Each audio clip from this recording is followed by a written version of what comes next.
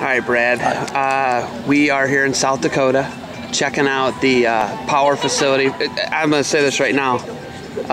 It's a pretty nice facility. Yeah, one of the top-notch ones in the nations for sure, yeah. You're a wrestling guy. You have a wrestling background. Oh, yeah. What are you guys doing with the athletes today? We're going to put them through a bunch of testing. So physical testing, we're going to test their power, acceleration, quickness, anaerobic endurance. We're going to do their body fat testing. We're going to do a sweat test on them. We're going to check their hydration levels. Just put them through a whole gamut of tests that a lot of people in the nation don't get to do, except for if you come to Sanford and Legends of Gold. So. Looking at this facility, it's incredible, and they're going to get information that if it would have been available to you as a student athlete when you wrestled, how valuable would it have been to train more healthy, replenish your body? How important is that to them? And as a resource, something if you would have had as a kid probably would have been pretty important. But what can they do with that information? Yeah, basically.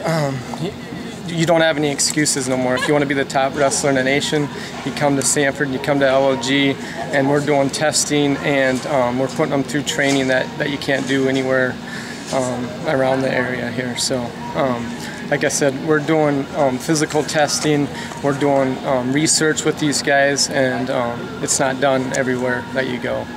Wrestlers are crazy and biased. I am. I know that. You wrestled. You guys do a ton of sports here, it looks like. Yeah, we do them all. Is it the toughest sport? For sure, for sure.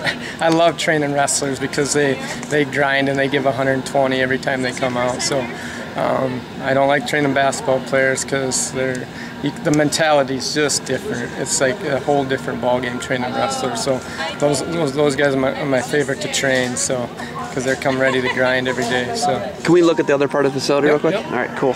Now I'll let you weigh these guys in. I'll get out of your hair. Yeah. So you guys have, what is this full field house to my left? So basically we have basically a little bit wider than a football field with the turf, and it's 100 yards long. We have 4 quadrants that we have here. We do a lot of our training on this quadrant here, and then we rent out for other sports and baseball, football, whatever, soccer throughout the year, especially in the winter it's hopping, summertime it's hopping.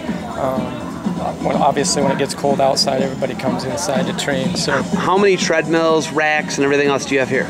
Yeah, I mean, we got basically what you see is what you get. We believe in free weight training, so we don't see a lot of machines. We got racks, we got platforms, we got dumbbells. So when you're wrestling, you're up on your feet. We're not sitting in some machine doing some movements or whatever. We're up on our feet doing explosive, dynamic movements here. So.